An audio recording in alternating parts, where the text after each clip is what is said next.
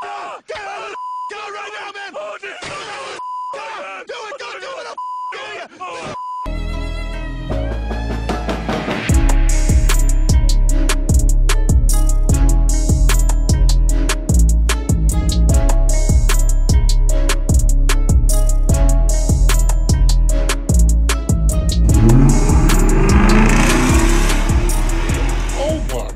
What's up, guys? Welcome back to the channel. So today I'm going to be going over some more features of the Tazer.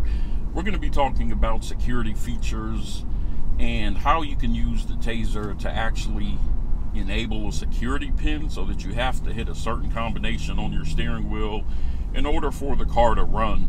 Now, there's also an interesting mode called the Carjack mode. So with Carjack mode, basically if you get out of your car with the key fob while it's running and somebody gets in the car or just starts moving, you don't have the key fob in your pocket, and it's going to give you a countdown, and if you don't enter that pin within a certain time frame, it kills the gas pedal, starts shutting the car down basically. So if you're ever carjacked and you have the key fob on you, they're not going to be able to get very far. But the hope is that it buys enough time and somebody panics and they're not able to get away with your car. So I still think it's a great feature. There's nothing that's foolproof these days, because every time you turn around, these thieves are getting smarter and smarter with how they go about trying to steal your car. But this key pin is going to be pretty helpful, because if somebody tries to program a key on your car, it's also going to trigger it so that you have to enter a pin in order for you to even program a key. Let me go around this truck.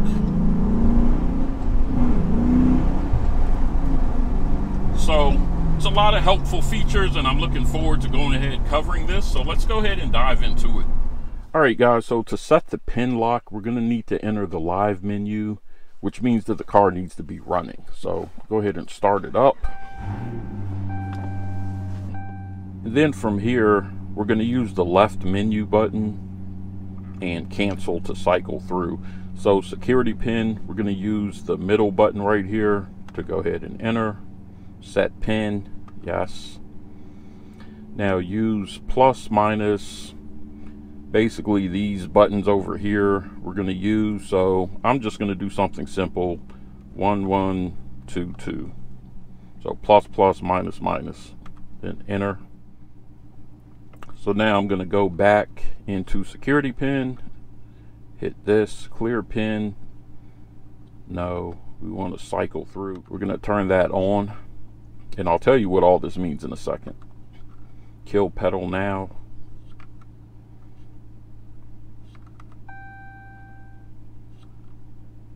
As you can see, the pedal's off. So we're gonna, you see it just shut it down.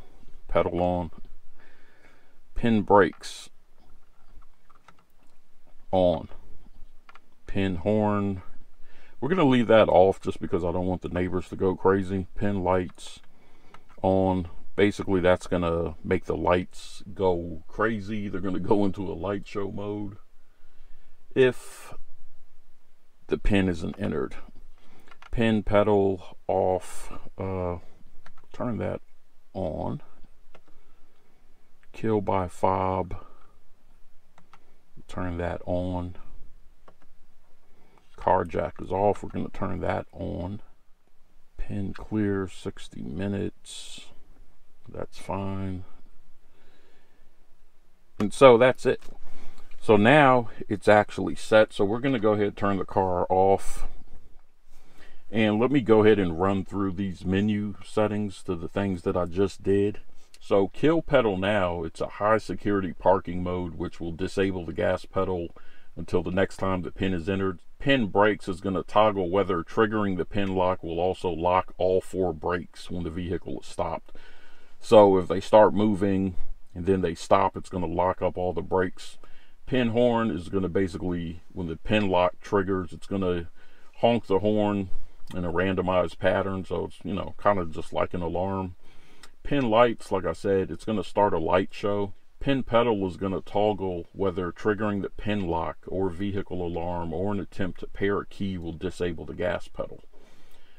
That'll function whether the pin is enabled or disabled. Kill by fob, toggle whether locking the vehicle from the fob will disable the gas pedal. It's a carjack mode. We're going to get into that, but basically it's going to trigger when the key exits a running vehicle.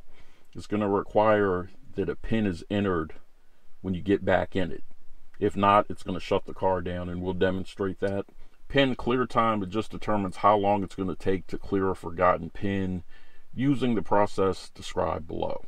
So if you forget your pin, there is a way to go ahead and clear it, but you can set the time that it's going to take. All right, so now that we have the pin set, let's go ahead and see what happens when we try to start the car.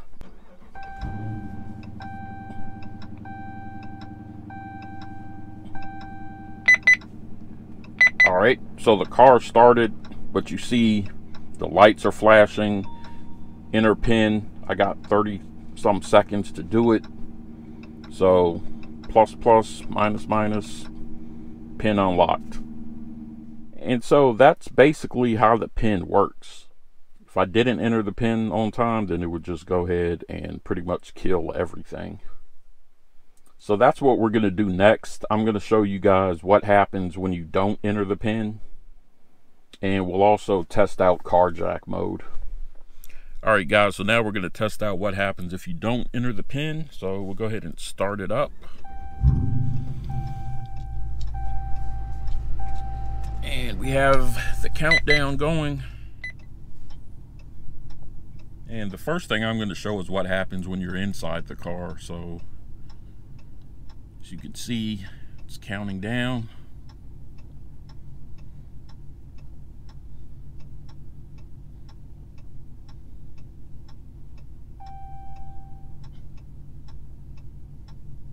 Throttle controls disabled. Brakes engaged, pin locked. Then Drake comes on. No, Drake doesn't come on. It's just showing the audio still. So now on the outside, we should be seeing the light show going off here. Let me just check. Yeah, you can see the light shows going off now.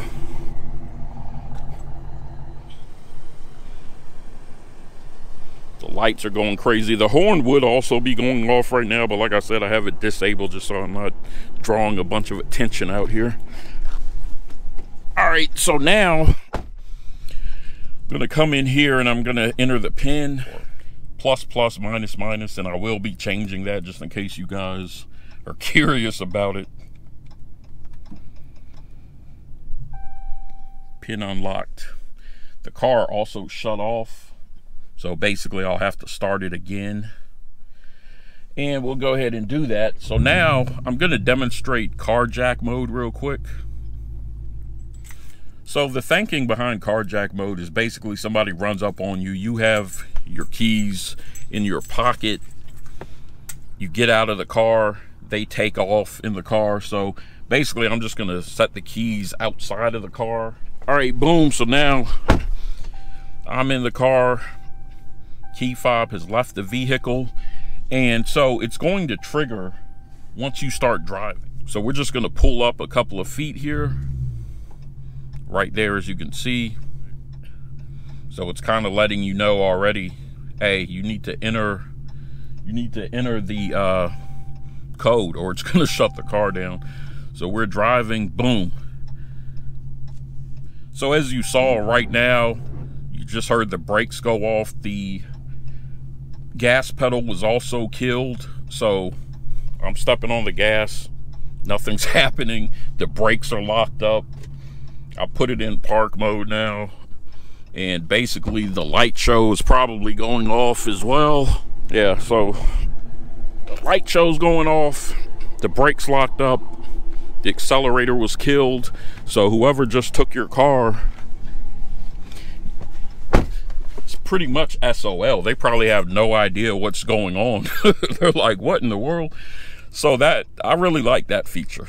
That's pretty nice to have. So let's go ahead, up, up, down, down, boom.